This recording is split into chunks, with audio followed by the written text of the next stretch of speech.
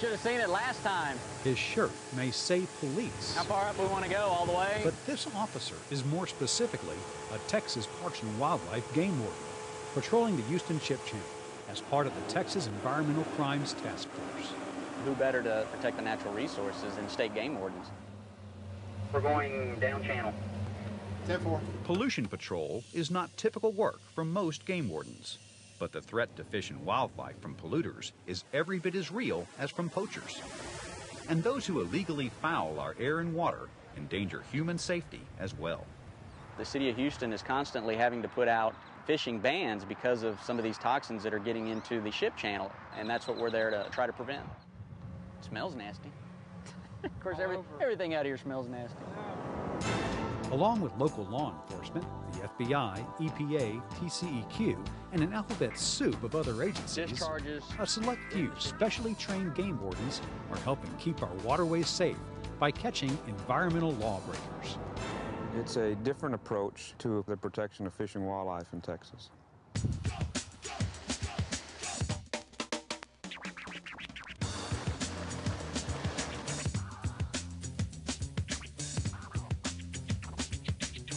I think we have job security.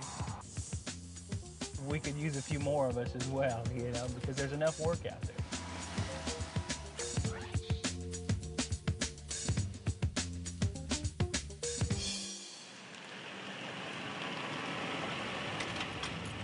Environmental law enforcement can be an exciting field, but every day in the field is not always exciting.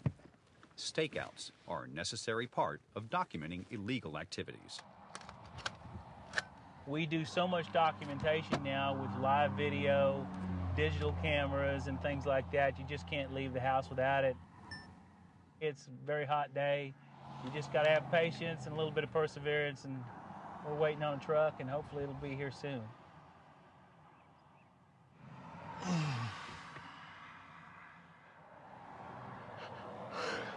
We've had a long-term surveillance on this particular site in front of us. They're using it to dump wastewater treatment sludge. They have a permit to be out here, except they're not following the permit guidelines. It's an upper end of a watershed, sometimes 10 trucks coming out here a day. Multiply that by 8,000 gallons, that's enough to make a river roll on its own. It's making pollution, contacting public waters, so we're concerned about that. 119.0. Of course, some kinds of surveillance are more exciting than others.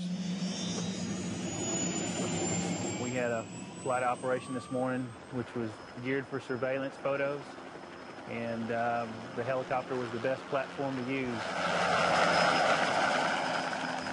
The facility that we flew over today, they're under investigation for unauthorized discharges, basically polluting, and it's impacting our waters.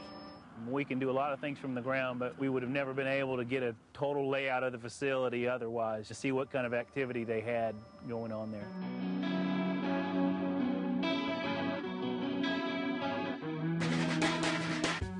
Regardless of how they are gathered, videotapes and photographs are critical tools for investigators and prosecutors. Environmental Crimes Unit Captain Marvin Temez reviews video evidence from past cases.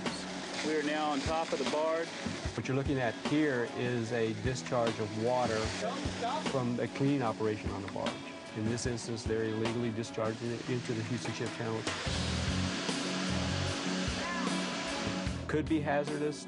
It is most definitely a pollutant. Here they discovered a sandblasting operation in progress without the proper shrouding in place in order to contain all the paint and rust that's coming off the side of that barge. That can't go into the water. Landfill dump site. Apparently a landowner with an empty city lot is accepting garbage from people for pay. Unfortunately, that construction debris, although wrong to bury it in the first place, also contained asbestos. You can see the asbestos fiber bundle sticking out of it. To operate a legal landfill, you need permits from the Texas Commission on Environmental Quality. You just cannot dig a hole and bury your garbage in it. You also can't dump trash, burn hazardous materials, and contaminate a river. But that's exactly what's happening here on the outskirts of Austin. There's another pile right there. What a mess. Investigators are especially concerned about these charred remnants of telephone and electrical wire. They're burning the plastic off so they can get to the copper wire. And in these ash piles, we have large amounts of contaminants, hazardous levels of lead. A little rain makes matters worse. Now that's just been introduced into the drinking water for people downstream. It is so important for us to try to catch this guy as fast as possible so we can try to get this material cleaned up.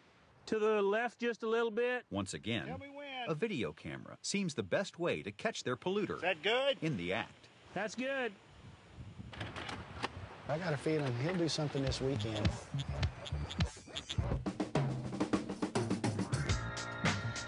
I think we're in good shape. I think that's concealed enough. These aren't your tracks, are they?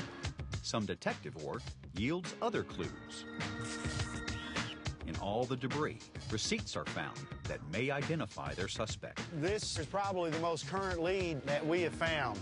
They're going to leave evidence behind, and that's actually the case here. That helps.